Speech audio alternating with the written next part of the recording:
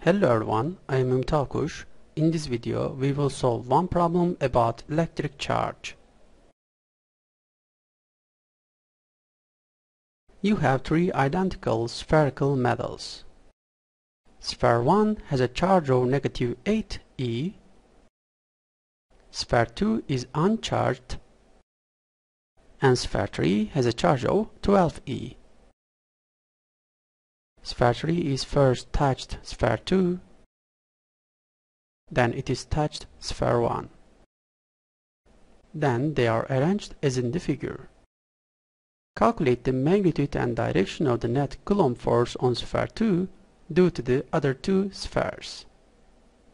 Coulomb constant is K equal to 8.99 times 10 to 9 Newton meters squared over Coulomb squared, and elementary charge is E 1.6 times 10 to negative 19 coulombs. After the first touch, the total charge of spheres 2 and 3 is shared equally between each sphere.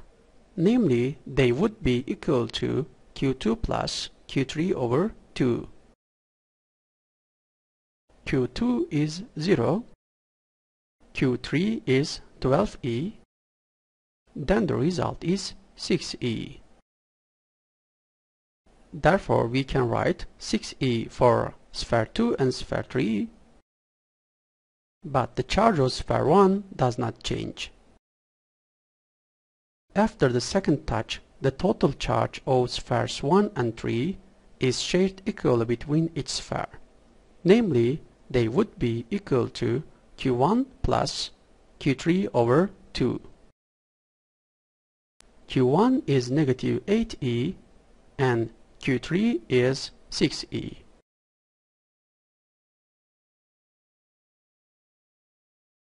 Therefore, we write negative e for spheres 1 and 3, and sphere 2 remains constant. Anyway, now let us solve the problem.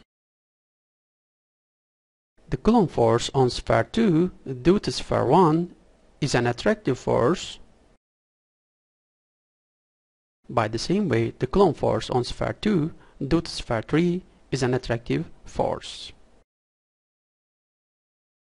According to the numerical values and the figure, the magnitudes of these forces are equal. Namely, F1 equals F3.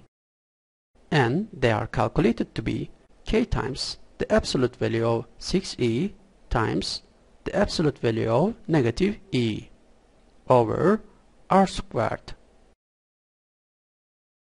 where r is the distance between 6e and each negative e. So we write 6ke squared over r squared. According to the figure, it is easily seen that the y component of F1 and F3 are equal. So they are gone. We are left with the x components of F1 and F3, which are F1 times cosine theta and F3 times cosine theta. So the net force on sphere 2, which is F1 plus F3, is calculated as 2 times F1 times cosine theta I hat, because the net force is in the positive x direction. If we put the expression for F1 into this equation,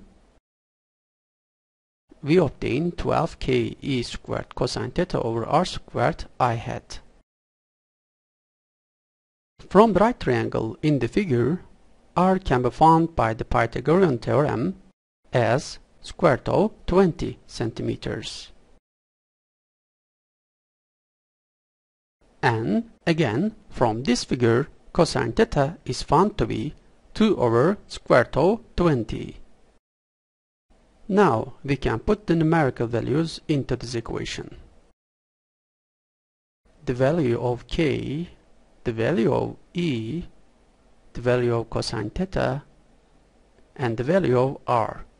Here, since centimeters is not an SI unit, we convert it into meters.